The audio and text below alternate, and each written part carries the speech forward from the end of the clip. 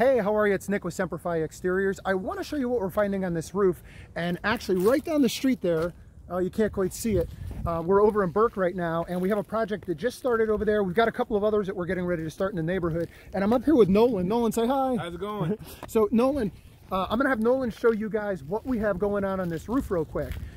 So Nolan, what do we have going on? Let's talk about these circles right there. What do we have going on? We got some hail damage here. All right. How do we know it's hail damage? Because what happens is, you put your finger on it, come down. Yep. You see the granules falling? Yep. So are you saying that what happens is when the hail hits, it knocks the granules off and then it damages the mat behind it? That's correct. Okay. So for example, let's use this one right here.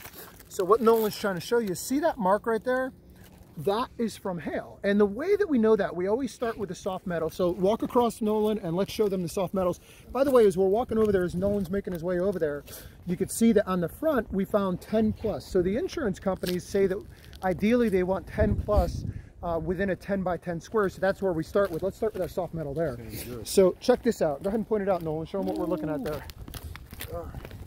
See, all of these dents here is hail damage. So here's a question for you, Nolan, as you're sitting there. Could you see this from the ground? Not at all. As a matter of fact, did you know there was any damage from hail up here from the ground? Not at all. So, all right, cool. Let's show them what we got going here. Oh boy, maybe I should not fall off the roof here. So you can see here, all this stuff here is all from hail. We got some other marks and stuff up there. By the way, we use the chalk to help highlight the hail so that it sort of is easier to see with your eye. When you first look at it, you can't really see it. And for example, here's the back. We have 10 plus back there. And Nolan was actually looking over here. We didn't chalk this, but hopefully you can see it in the video.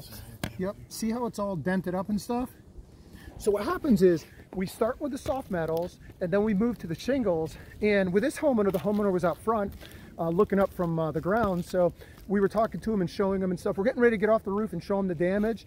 And if they want to make an insurance claim, great. If not, no big deal. But they definitely have a claim here that's a good claim.